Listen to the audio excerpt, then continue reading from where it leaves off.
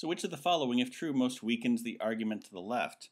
The argument to the left, of course, is started here on this case with the word thus.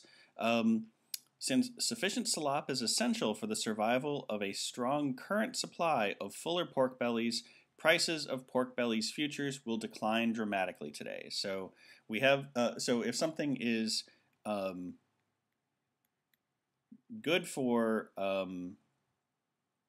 swine, pigs, right? Something that's good for swine is bad for futures. So if there's a poor supply expected, like it says up here, our evidence here, poor pork bellies supply is expected later, pork bellies futures rise.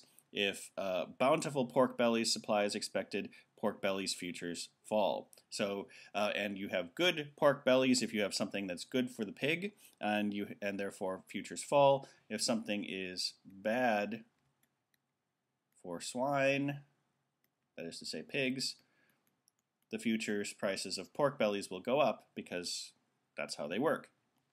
So we need to weaken the argument to the left that pork bellies futures will decline dramatically. So if they're going to decline dramatically, we need something that is going to, so the price of the futures is going to go down. That's the prediction. So the prediction is that something good for swine is going to happen. To weaken the argument, we need something bad for swine to happen. That will cause futures to go up.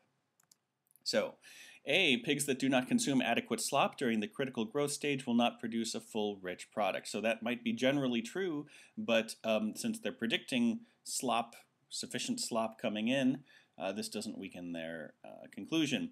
B, this fiscal year, pork bellies futures prices have varied more erratically compared to last year. The variance is not a factor. That's not something bad for pigs. We need something bad for pigs so that futures prices go up to weaken the argument.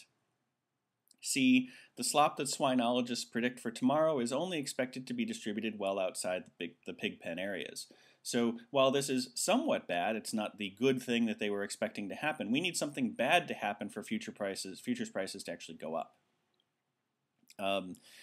D, today a press release by pork experts said that the foot and mouth disease decimating some of the pork belly supply will spread widely before the start of the slaughtering season. So here's something that's totally bad for pigs, which would cause futures prices to go up.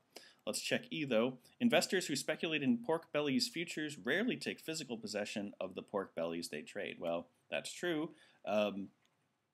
but hardly relevant. It doesn't do anything to reverse the trend of good things happening to swine and futures prices going down. So choice D is the only one that reverses the trend of something good happening to swine.